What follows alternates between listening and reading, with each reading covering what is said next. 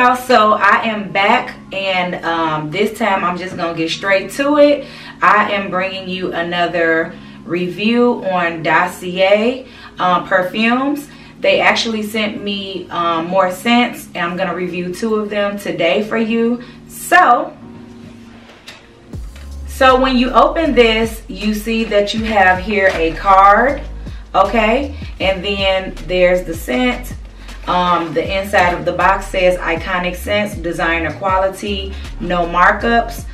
The name of this one is Floriental Almond, and so on the card they basically let you know the notes. So your top notes on this one will be almond and peach. Your middle notes is orris, orange blossom, and tuberose. And then your base notes is tonka bean, vanilla, and cocoa. So those are some interesting layers that they give in this scent. This one is inspired by Carolina Herrera, Good Girl. And then the concentration on it is 15%. And then at the bottom of this card, they give you a thank you note and how it works. Okay? So we're just gonna get straight to it. Floriental Almond. Okay. Okay. All right. I want to spray it on myself, but I'm gonna spray it on in the air first because I don't know if I'm gonna wear this one. Okay. Okay, Dossier. I mean, honestly, I'm not even gonna lie to y'all. Like, I'm the type, I don't mind spending extra money on things that I like and that I find worth it. But some things you can't get in a dupe. Like just period. Some things you actually can get in a dupe. And I don't even want to use the word dupe, but that's basically what these are. They are dupes, okay? So anyway, they hit it on the head with this one. I've worn their scents before, so it does have a nice lasting wear on them. I would say I don't think that it just like wears off immediately, so that's the plus side about it.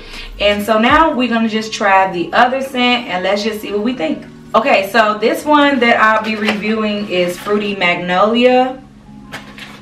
I already know how this one smells, okay, you guys. This is like my favorite, I think. The top notes on this: pomegranate, yuzu, aquatic accord. The middle notes are magnolia, peony, and rose.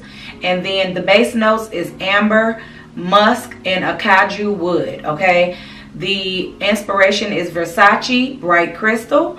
And the concentration on this is 18%, okay? So, like I said, I've already smelled this one. Out of all the scents that they sent to me, this is my favorite so far. I think this is the one I'm wearing today.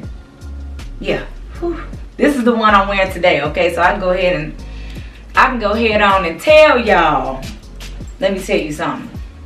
Fire. I just sprayed my legs too, okay?